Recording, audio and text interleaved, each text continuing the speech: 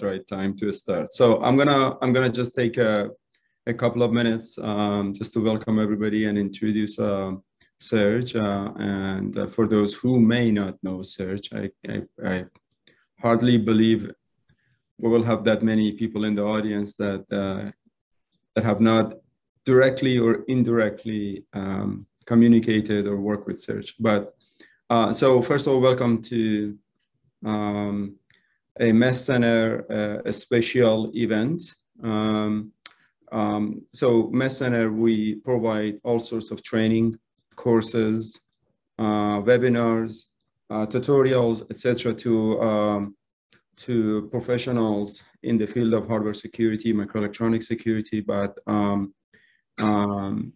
we also include additional activities to increase engagement between community and stakeholders, decision makers, program managers, thought leaders, technology leaders, etc. And this is one of those special events.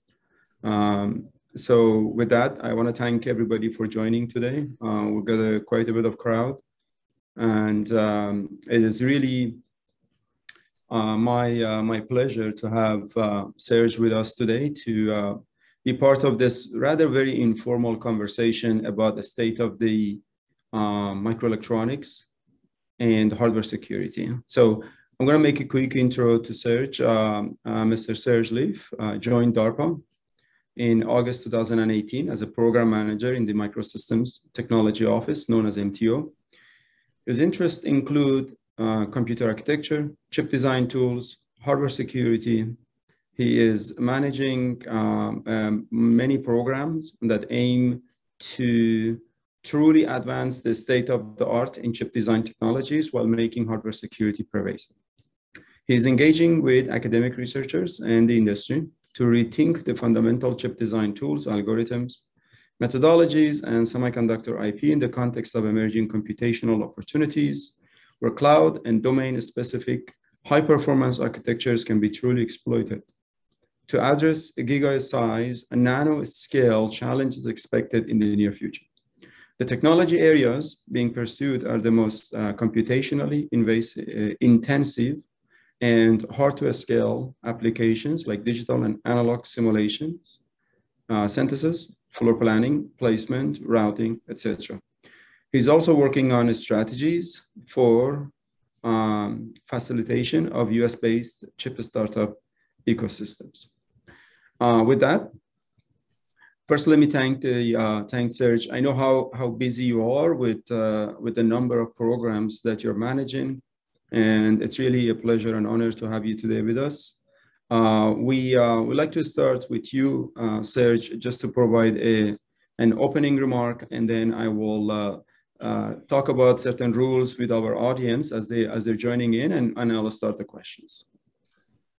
Thank you, Mark. Thank you for kind words and an introduction. Yes, I have been at DARPA for a little bit over 3 years, and it's been almost certainly the best job I ever had. This is kind of a unique opportunity where you are brought into the agency for your vision and then given essentially potentially limitless resources to pursue it, as long as the vision serves the two core objectives of DARPA, which is enhancement of national security and improvement of US economic competitiveness. And of course, it has to fit the DARPA mission and the vision of the office that I'm working in, which is MTO. So having said that, I do have a substantial program portfolio, which at this point, I think is around $350 million. And it consists of a number of sub-portfolios. So the first of this is security. And I focus only on hardware security. There are others that focus on the interface between hardware and software, and certainly other offices at the software and system level security.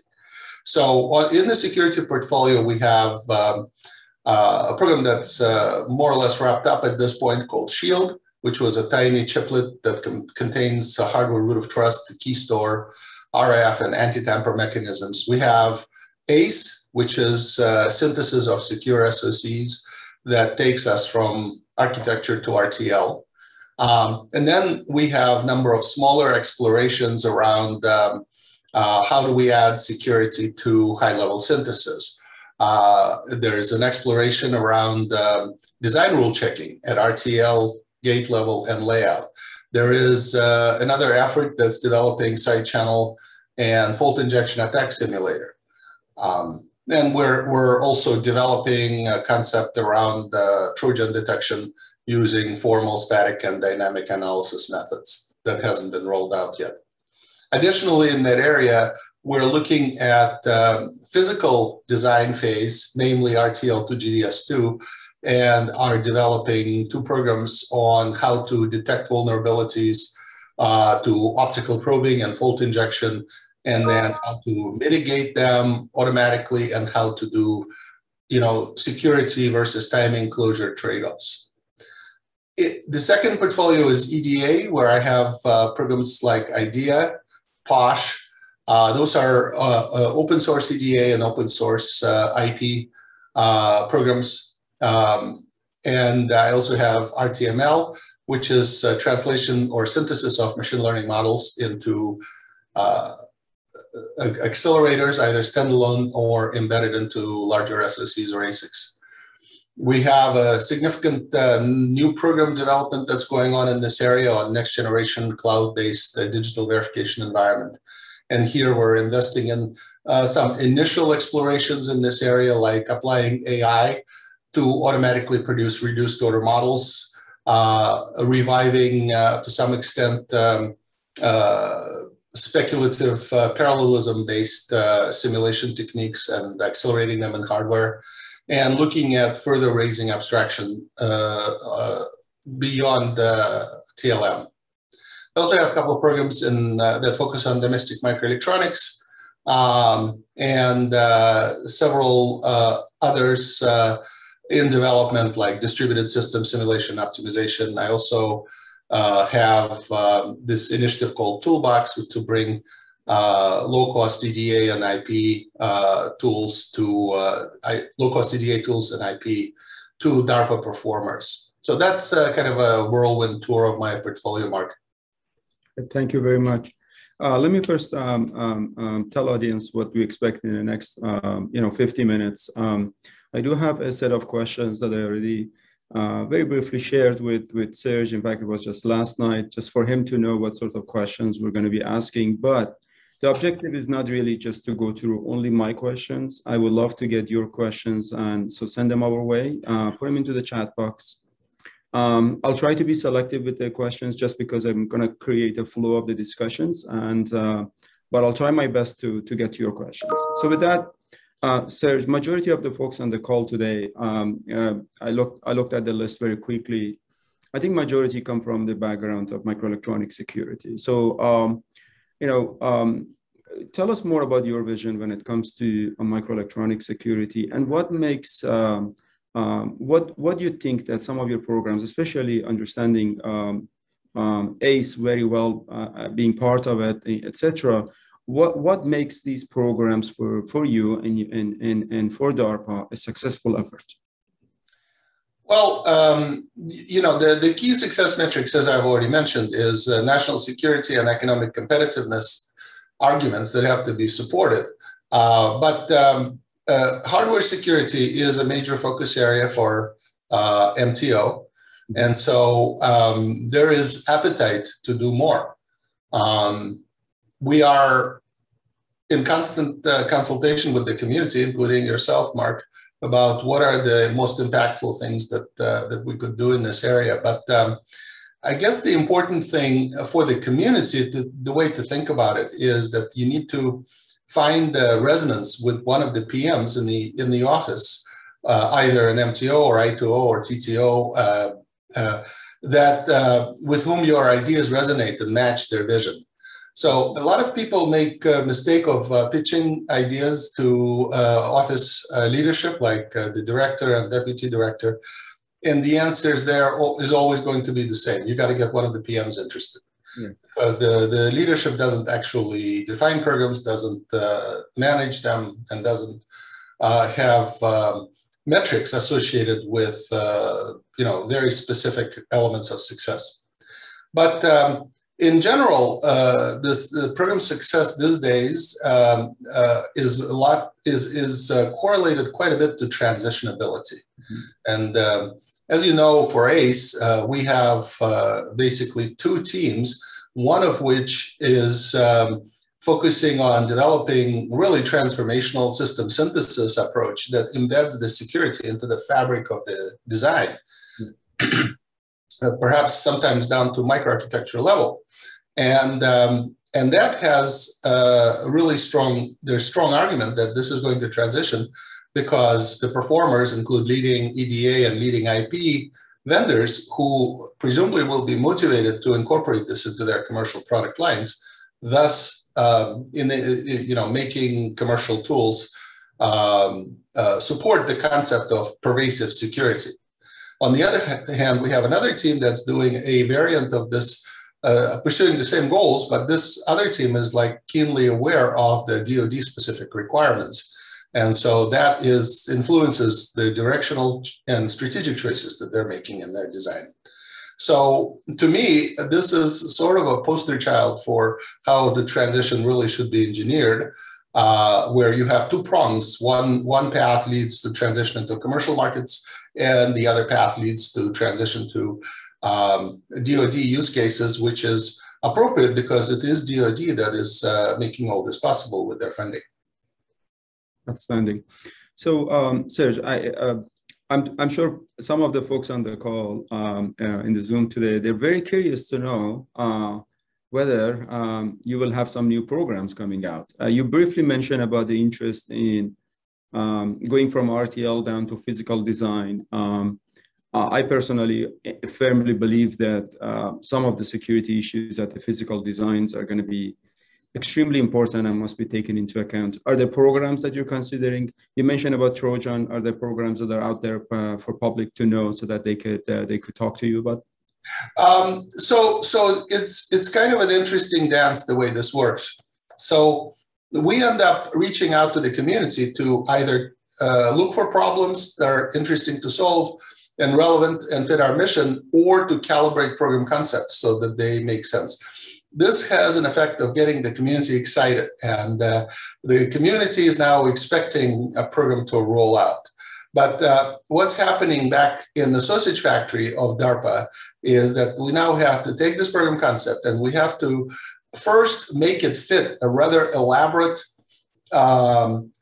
socket that qualifies it to be a DARPA program. In other words, there is a whole number of considerations that have to be articulated in a very particular way so that it fits DARPA mission. And it has to be done hierarchically. First, it has to be done at the office level, then it has to be solved at the director's level.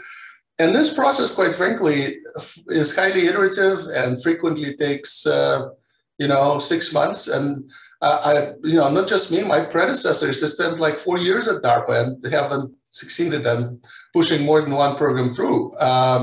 Because it is really complex. So we are dealing with taxpayer money, and there is incredible amount of scrutiny that goes along with everything. So DARPA has this philosophy that has been created over 63 years of its existence that is viewed as extremely successful. And so that means these program concepts have to really fit into this DARPA socket before they get approved. And so what I see happening with folks that I interact with is we discuss the concept and they sort of assume that there's going to be a BAA that's going to drop in the next couple of weeks. But for us, it's just the beginning of the journey. Now that we and the community have consensus on what's the right thing to do and what's the right approach, now the burden is on myself and my team to make this work in the context of the DARPA mission. And it is quite frequently a struggle because I think everybody in the approval chain takes maybe unintentionally adversarial position because they are sort of thinking, okay, they're going to be questioned by the next level of the government as to why this is. So everything needs to be really, really solid, well argued, well articulated. So it's a complex process. That's why there isn't necessarily a direct timing correlation between us, having meetings with potential performers related to physical security and basically zeroing in on the right problem definition that me and my team think makes a program, and then getting that approved by the office and then the director's office. It's a journey. I actually was so long-winded here, I forgot your original question. What were you saying? So because I've been there, I've been listening and said, yeah, some of the pain that you're talking about, I can relate to it as well. Because okay, I remember the question, Mark. So to kind of finish the story is the most complicated thing actually in government is contracting.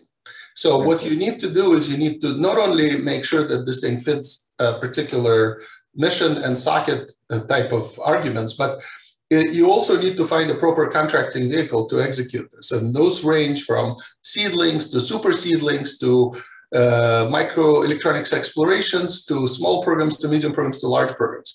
And depending on which vehicle you go with, you're going to get different levels of scrutiny and different questions that you have to answer. So that's the art of this is, taking a concept that we all want to do as, let's say, EDA or security research community, and then pounding into this socket until it fits. Yeah.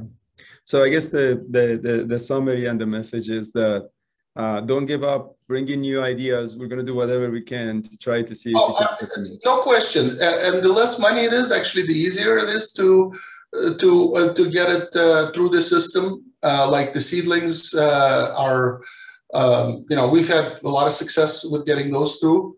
The major programs is tough. I mean, I have some peers that started at the same time with me at DARPA that maybe have had a single program approved in 3 years or maybe none. I'm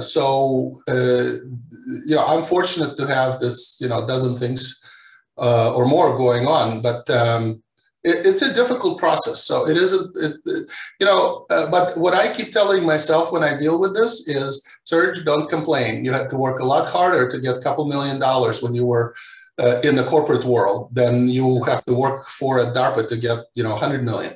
Yeah, I appreciate that. That's very a nice way to say. So I want to slowly transition to one of the hot topics of the day, and that's called chip shortage, right? What's your view on it? And you hear about Intel talking about moving into pure play foundry, possibly. They talked about acquiring global foundries. You hear TSMC talking about building a foundry in Arizona and all that. First, start with chip shortage, and then talk about all of these activities. And then, of course, we're going to get to the CHIP Act as well. Yeah, so I guess, I'm sort of puzzled how the media spins the chip shortage, because they sort of treat the chips as if they were like a commodity. Like there is this notion of chips that are sold by the pound and there's not enough of them. And so the subtlety of, multiple, hundreds or thousands of different designs that are, finely tuned to particular applications is missing in the media narrative. As far as the shortage is concerned, I think to me that, again, and I'll state this now for the record, my opinions are mine alone and they do not represent those of DARPA or the Department of Defense. That's why I don't have DARPA background here as I'm talking to you guys. I just have the fuzzed out view of my office. So I just want to highlight that this are my opinions. So my opinion is that the chip shortage is related to the pandemic. In the early days of pandemic, frankly, it looked like it could be, end of days. So everybody, including the manufacturers, prepared for, Great Depression and wound down production. And now it's going to take a long time to get this all revved up because it's a really, really complex multi-tiered supply chain. So I think that's the basic thing. But you asked more interesting questions that followed, which is Intel moved to pure play foundry. And here, my opinion is this, pure play foundry is a services business. Mm-hmm. Is Intel really ready for that? I mean, they've always been a technology-centric company. I'm skeptical that it's in their DNA to be a services business. It's a machine tuned to produce massive volumes of highly differentiated silicon. It would take a major culture change for them to succeed. I was at Intel a long time ago when Intel decided to enter ASIC business, and because they thought, hey, we have all the technology and manufacturing capability necessary to do this, and they did not succeed because they missed the fact that ASIC vendors are services companies. The companies at the time were like LSI Logic and BTI and so on. And so Intel pulled back from this and back to being a machine that makes microprocessors. And so I hope they succeed, but I think it's the culture that is prerequisite for success in this area is kind of different from what Intel has developed through its existence. As far as acquiring global foundries, I also think this is kind of odd. So what exactly are you buying here? You already have the fabs. You already have the people who know how to run the fabs. You have test engineering. You have product engineering. In short, it's sort of like you already own the kitchen. You have all the ingredients. You have recipes. You have the cooks, and you're going to say, "Well, I'm just going to buy a restaurant." That brings its own set of those things that may or may not be better than what I already have. Mm-hmm. So to me, the strategy that makes more sense to me, and Intel obviously is not asking me for my advice, but is to leverage the resources that Intel has and let them run free. Do what IBM did to start personal computer business. Take a bunch of people, separate them from corporate politics, relocate them somewhere away from Santa Clara, and let them be. Give them 2 or 3 foundries, and maybe hire a bunch of people from global foundries that know what they're doing. That would be a much cheaper way to solve the problem, in my opinion, than to just purchase a business model. And then TSMC building foundry in Arizona. As somebody who spent a lot of time in Arizona, has family there, I like Arizona. I think it's great. There's talent in that area. There are business-friendly local governments. Land is inexpensive.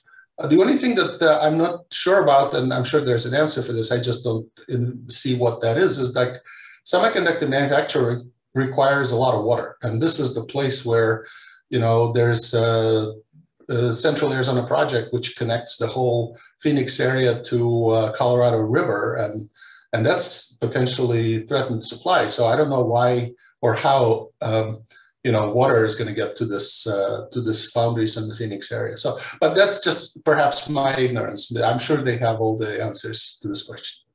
Yeah, thank you. So let's continue that discussion with the CHIP Act, and it's already passed Senate, sits in the Congress, I believe, not approved yet. But one would assume that that's going to happen. What difference you think the CHIP Act would make? Well, so first of all, in my opinion, nobody actually knows how any of this is going to play out. So even people in the Senate and the House, they're allocating money and high-level guidance, I think, to what's going to happen. But if you look at the DoD ecosystem, for instance, there are a lot of positions in the government that are unfilled that would be presumably people that would participate in the process of translating money into some kind of actionable and executable plans. This thing is probably going to be, not probably, I think it's going to be executed by Department of Commerce, which is another twist. I don't know what the in-house expertise Department of Commerce has, or if they're planning to rely on consultants or big industry players. Bottom line is, anybody who claims at this point that they know what is going to happen here, they can't know. because this, like I said, this is even bigger sausage factory. Something is happening there. You have no idea what the end product is going to be that's going to come up. What I do know is that what I keep hearing about and what I would like to see happen. And so this really, it may be a small element of the whole thing. Is I hear occasional talk that IMEC in Europe is viewed as a successful structure that represents collaboration and partnership between government, academia, industry, and startup ecosystem. And so, I hear it mentioned occasionally that something like an IMEC model might be, worth replicating in the US. It seems like IMEC is successful. I don't have any hard data, whether it is or not, but to me, that would be an interesting kind of thing. I've been on this point for a long time that U.S. Startup ecosystems for fabless semiconductor company is in terrible shape because it's really expensive to get to first working silicon, and VCs shy away from that segment because of that. It's much cheaper for them to invest in software and internet companies than in hardware startups. This, to me, it represents an opportunity for U.S. government to step in and fix the economics problem, and then step out pretty quickly. So it's my general view, not as a DARPA PM, but as a citizen, that the government role is to identify economic dysfunction, step in to attempt to fix it, to change the equation, and step out just as quickly. Okay, not stay in there and create massive bureaucracies that are intrinsically inefficient.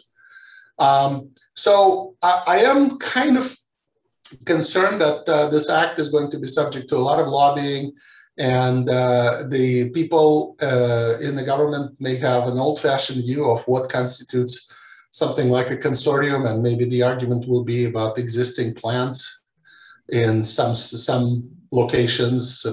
And I think the world has sort of moved on to being a lot more virtual, and physical buildings and don't really matter all that much, and location of physical plants is also not particularly important. So I don't know. I think there's a lot of uncertainty. Anybody who claims they know what the outcome of this is going to be cannot know.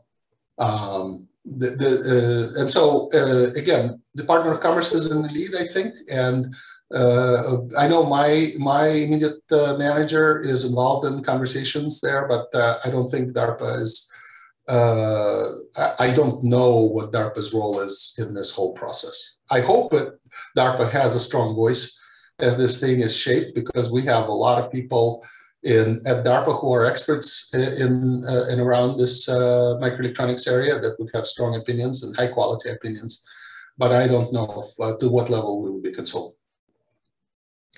So I wanted to transition from focusing on semiconductors to EDA, but there's a question in the chat box that I would like to ask you. So just to let everybody on the call also, if you have any questions, put them in the chat box, or just raise your hand, and you can unmute yourself and ask questions. So the question actually is something you mentioned earlier about seedlings. I want to make sure I get to that, and then we continue discussions around the EDA.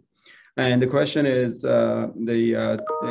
tell more about seedlings, the size of seedlings and expectation. Perhaps maybe a 30-second or 1-minute answer to the question. Yeah. So I can sort of give you an example of like a perfect seedling. So there was an approach to some problem that was discussed, articulated, explored some time ago. It could be as long ago as the 80s. At that time, everybody thought it was a good concept, but for some reasons, maybe insufficient computing, maybe other technical reasons, it never went anywhere. Okay, so a great signature of seedling is some researcher is reviving this idea and revisiting it due to technology evolution. either because it makes a lot of sense on a cloud, or some kind of HPC can be built, or there are some truly new ideas that can make this technology that was contemplated a long time ago suddenly come to life. And they demonstrate a prototype that shows a particular set of attributes. And that gets a program manager excited, and program manager says, wow, how far can you push this? What if you were to replicate this, 5,700 times? Do you go 5,700 times faster? What if you were to turn this into an ASIC? What if you were to turn it into, an array of ASICs? Those are great questions for a seedling to ask. In other words, there's a core idea, and the question is, how far does it go? Is it generalizable? Is this, and so seedlings classically, fit into this range of a couple hundred K to $1 million. And they typically go for, a year to a year and a half in length. And the outcome of the seedling, if successful, essentially gives a program manager a good argument base to support a bigger program in this area. So we had a seedling. It was proven that such and such actually works and scales. Now I want to propose a large program that, based on this new finding, tries to solve a bigger and more relevant set of challenges. Thank you. So let's move to EDA. I mean, this is where you spent majority of your career. Tell us more about what you think about the future of EDA. Where do you see EDA solutions and business model be in the next, let's say, 5 to 10 years? We hear so much about cloud-based environment. Your toolbox is a good example. DARPA ACE established similar cloud environment. There are discussions, and AWS and Microsoft are trying to provide this sort of cloud environment, etc. And then, of course, where do you see security and privacy issues arise when we move from a desktop-based approach that we've done it for the past 30 years or 40 years now into a cloud environment? Yeah, so there's a lot of questions there, but if I leave something off the table, please bring it back. So I spent my entire career in EDA, not just part of it, but all of it. And so, as you might expect, I have a lot of observations and opinions as a result of that run, and not necessarily on EDA technology side, but on EDA business side. So, so my basic view here is that the industry has problems. It is the problem, fundamental problem is it hasn't found a way to proportionately benefit from enabling its customers. So EDA industry enables $300 billion semiconductor market. Which in turn enables over $1 trillion electronics market. And the most EDA has ever been able to generate is about $10 billion. So there is a discrepancy here. Without EDA, these bigger markets could not be alive. And so there is a problem here, because the business models that exist today do not propagate the benefit, do not truly reflect the value of what the EDA industry delivers. I think that domination by the big three vendors is not particularly healthy. There's really no venture capital available for EDA startups. The only exits are, acquisition or by the big three or by China, which we are seeing more and more often. So I don't want to use the word stagnant, but I think my personal opinion is like the last big transformational change in EDA was design compiler in 1988. Mm-hmm. This is something that truly changed the way, in a big and positive way, the way that we could design chips. And nothing of that magnitude has come around since then. So the improvements have been huge, of course, but they, in my opinion, have been largely linear and essentially, not particularly revolutionary. Mm-hmm. So, it seems like if you've read Innovator's Dilemma, this is kind of like a perfect signature for disruption. The disruption typically comes from below. And so here you would start thinking, so what could disrupt the industry? Well, is it cloud? Is it open source? Is it open source on the cloud? In all cases, nothing is in place today that can really challenge the EDA big three as they are defined. But there are some economic forces, I think, that are unfolding that could cause significant rethink, and that is that my observation is when I just started working in this industry and I was at Intel in corporate CAD, there was general belief that there was only about 5,000 people in the world who knew how to design a chip from beginning to end, from architecture down to polygons. We called those people tall, thin designers. So somebody who could do the whole thing, top to. And so there was a belief back then that there was only 5,000 people in the world like that. And at the same time, there were 50,000 people in the world who could do software. So zoom forward to today. I would assert that the first number hasn't much changed. There's probably still around 5,000 people that you could characterize as tall, thin designers. But on the software and systems side, there's probably conservatively 50 million people in the world that know how to do those things. And so what is happening here is I think there's a growing asymmetry that's emerging. There is a small number of companies that are designing big, complex, hairy platform chips, platforms intended for particular vertical segments. Yeah. And those things are challenging the state of the art in process technology and scale, everything. And then on the other side is a huge community that takes those platform chips and turns them into systems by adding value in system design, in software, and expansion. And so the community that's doing big custom chips, they're classical EDA users, and I think that their requirements may become so intense that they would start considering bringing EDA back in-house. Yeah. Whereas the other people, the systems and software people, they are not really all that accepting of EDA business models. And because they represent much larger market, they would expect very different pricing. Like software people think paying $99 for a compiler is a lot of money. Whereas, EDA industry routinely charges, list price of $50K per license of a digital simulator, and nobody thinks that's a problem. So I think the key innovation that EDA needs to consider is business models. I think the business models are kind of broken in EDA, and they do not, if my vision of this bifurcation of the customer base is correct, the business model that they have only serves the small and shrinking group of designers that are going to be doing big complex chips, and does not serve potentially much larger market of system and software designers that are adding value around platforms. Thank you. You briefly mentioned about system developers. Every 10 or 20 years, you see some of these system developers will start talking about their own platform-specific chips, and we can hear a ton these days that Apple and Google and X and Y and Z companies are actually doing this more and more. How would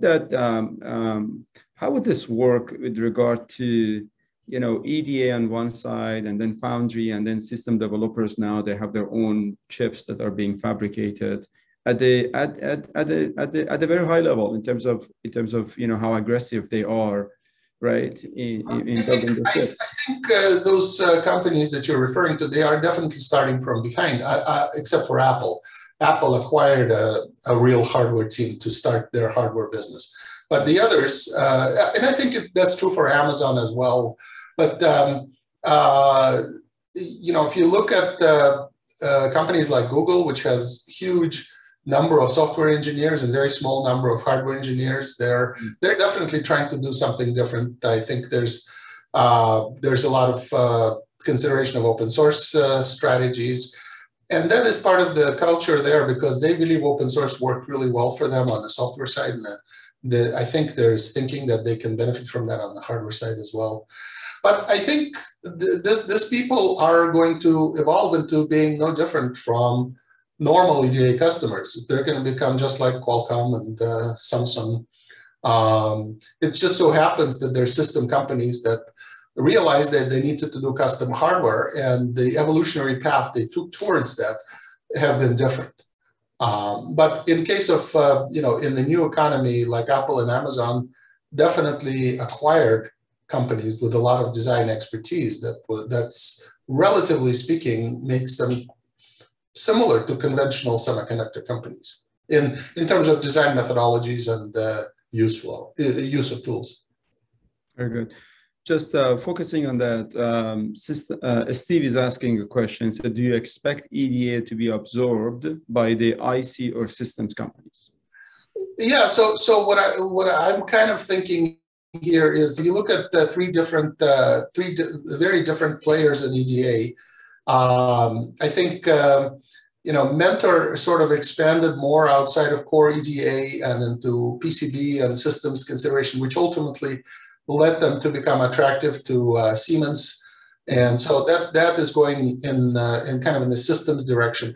I think Synopsys has made real effort to diversify their offerings into software and so on. I believe they recognize the bifurcation pattern that I mentioned and are responding to this. My observation is Cadence is pretty much focusing on this big complex SoCs and ICs.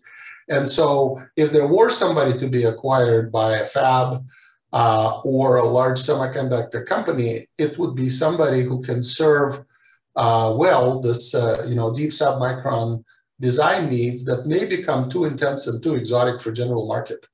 And so I think it's under those circumstances, a major foundry or a major semiconductor company would basically start thinking, we want place and route to go in a particular direction, and we can't force the commercial vendors to go in that direction just by voting with our money. So maybe we should buy them.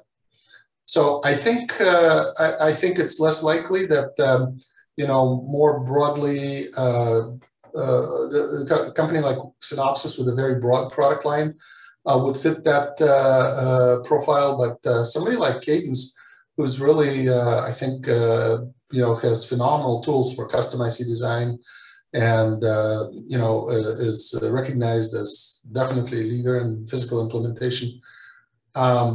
I think that profile actually fits better this acquisition question. Very good. Kevin, you raise your hand. Can you please unmute yourself and ask your question? Thanks. Hi, Serge. I just have a question. So regarding HPCUs, one of the challenges that we're faced with is this, I call it the digital divide, where most HPCUs don't have the capacity and infrastructure to get engaged with a lot of these efforts. So what do you think, if any, what role can DARPA play in helping HPCUs to level the playing field so that we can because we have a lot of value to add in terms of, particularly to the workforce. So remind me what HBCU is. Historically Black College and University. Ah, yes, okay, got it. And you're saying that the infrastructure is sort of lacking to be competitive, yeah?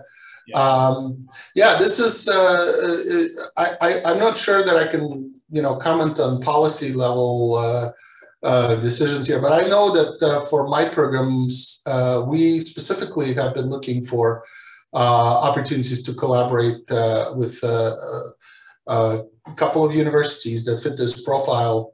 There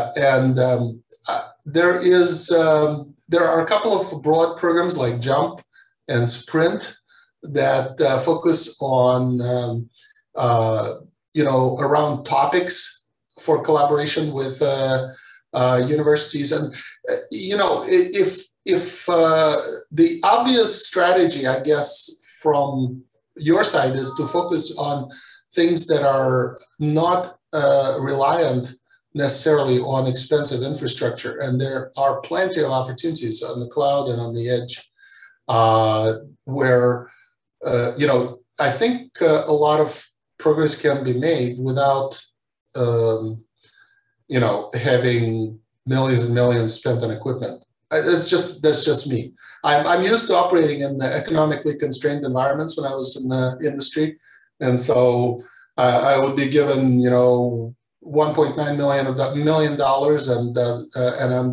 and be told to build $30 to $50 million business in 3 to 5 years, and how I figure out to do this was my business, and so I had to look for opportunities that I could afford.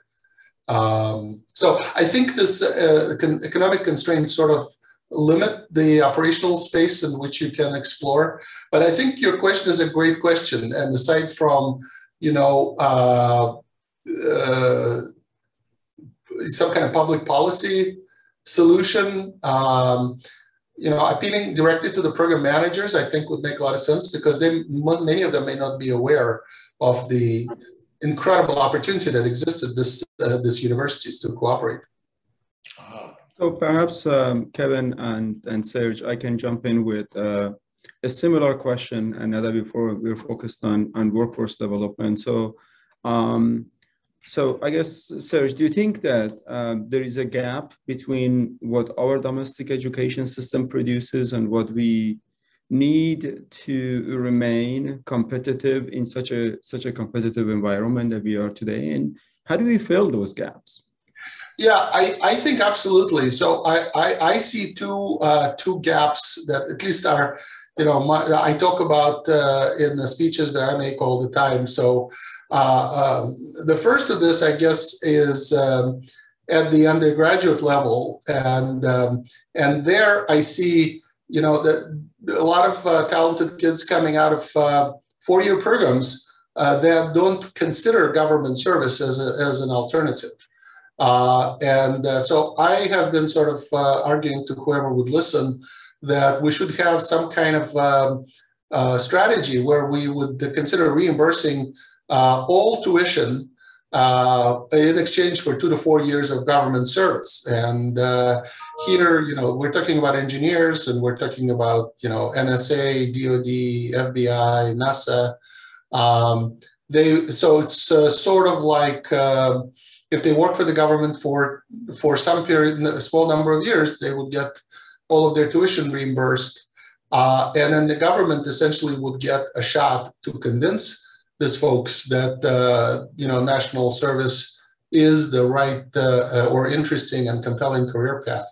The government would have to at least make an attempt to match the base salaries that these people would get in the real world. I'm not hoping, I can't hope that the government can match, stock and bonuses and options, but at least the government, if the government could match the base comp, I think something like this could work. The other gap that I see is the total absence of U.S. students in PhD programs in the US, or I should say near total absence. And that is sort of driven by economics, right? So if you have an not average, but you have an engineer graduating with a 4-year degree over the course of 6 years that otherwise it would take to do a doctorate, this person would perhaps start at 100K a year. I'm talking West Coast here. I don't know how this reflects on the rest of the country. And at the end of 6 years, will be somewhere close to 200K. So if we take the average of 150K a year, so that means what you're asking a US student to do is to forfeit 900K to do a PhD, which will take 6 years. And when he starts, he will be making 180K a year, which would be less than what he would have been making if he didn't do PhD, plus he'll have 900K in the bank. So it's a terrible economic value proposition for U.S. Students. And I would advocate looking at how other developed nations are dealing with this. And I do remember talking with some folks in Sweden, where I think, and again, I can't vouch for this because this is a conversation that took place a while ago, and I don't know exactly the elements of their program, is that I believe they actually pay something resembling industry salary to the PhD students for the period of whatever 5 or 6 years that it takes to do a doctorate. And then they basically soften the economic blow. And as a result, they have quite a few Swedish students in Swedish universities doing doctorates. So I think those two things, those are two kind of mechanisms that I have been thinking about. Obviously, it would take considerable administrative burden to get something like this done. I'm not even sure who in the government to even pitch this to.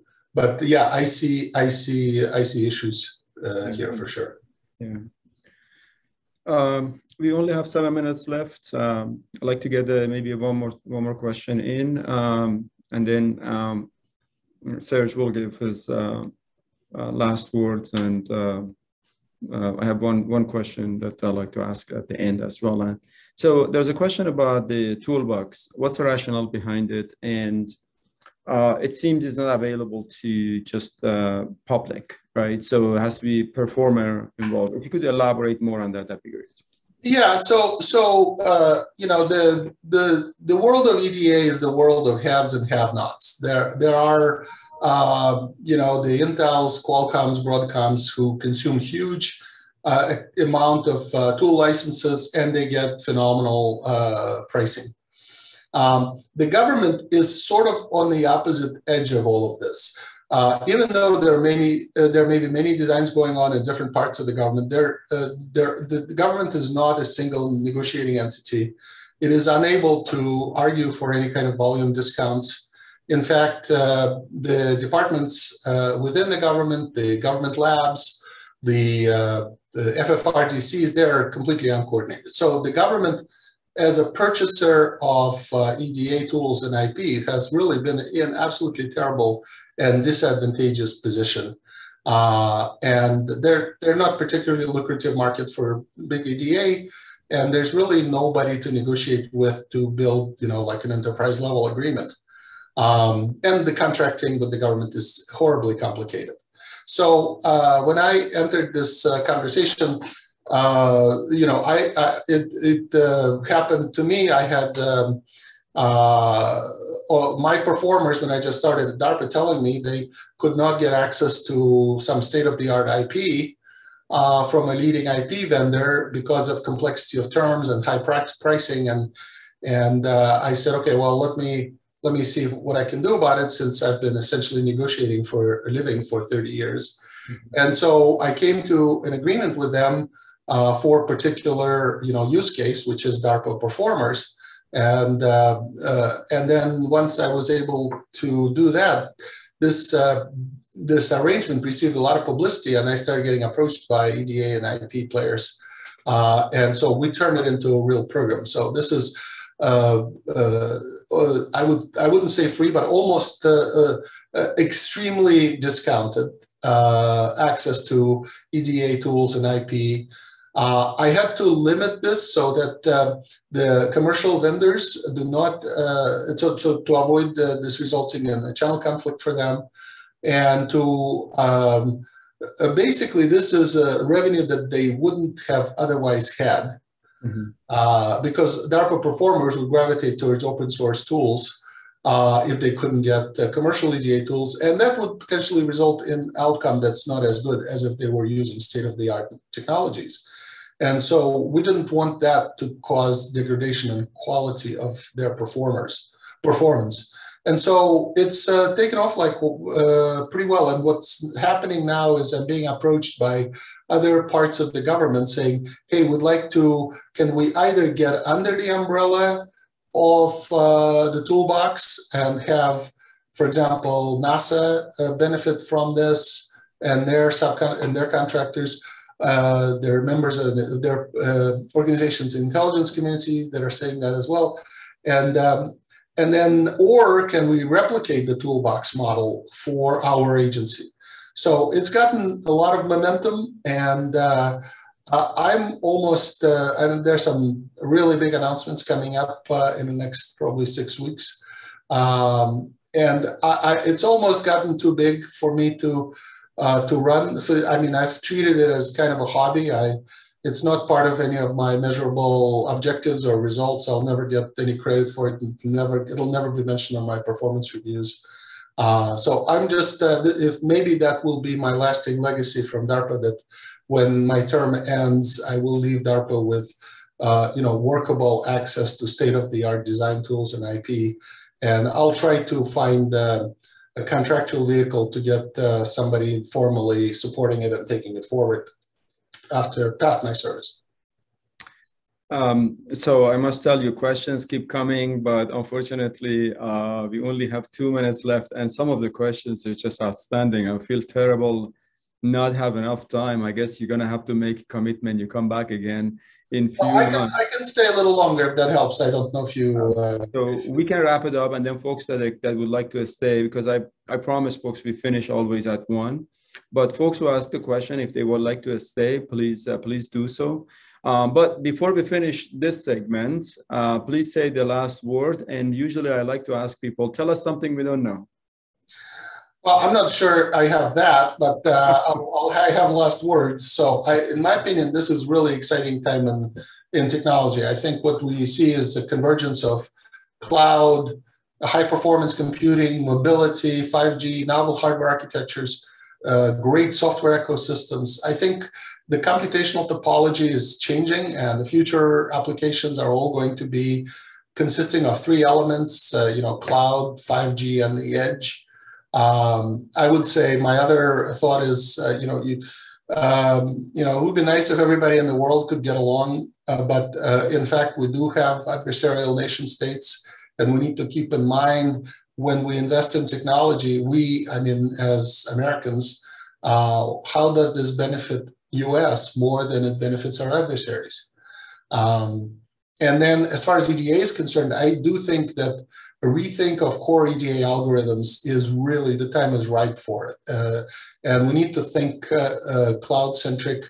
And I really despise the concept of lift and shift, which is just taking desktop or enterprise products and putting them on the cloud and call it done.